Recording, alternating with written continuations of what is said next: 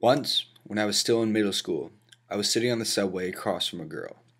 She was the one. The one for me, my cup of tea, my missing piece, my perfect feast. The glimmer in her eyes shredded my heart like cheddar cheese. As we sat there in silence and watched the lights flash by our eyes, we traveled from station to station, and I thought to myself, you need to talk to this girl, man.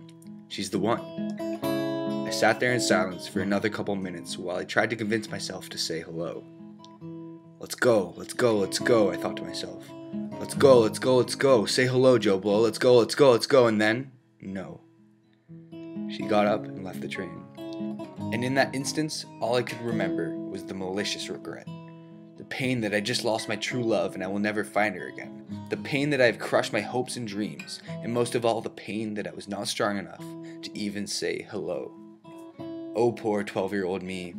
I sat there and thought, you little failure. You failure, you freak of nature. Nothing hurt more in my entire life than the fact that I didn't say hello. I heard somewhere that someone asked a group of people who were lying on their deathbeds what they regretted most in life.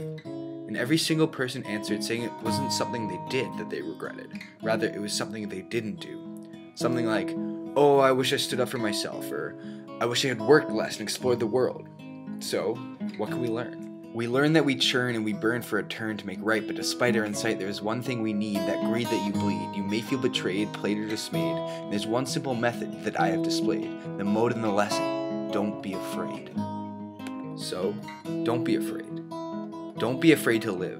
Have a toke of that joint. Travel, write a song, fall in love, and always say hello. And when I say hello, I mean get up off of your couch and go for a walk. Walk and talk and never stop. Doing what you truly desire and seizing the day doesn't always mean following the rules. Break them once in a while. Climb a tree. Stick your head out the window. Live free and inevitably get a degree. Don't let the institutions hold you down. Say hello to that job you always wanted to get. Say hello to a new dog. Say hello to that trip you always wanted to take.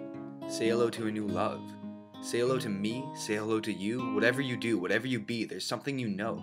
Just say hello.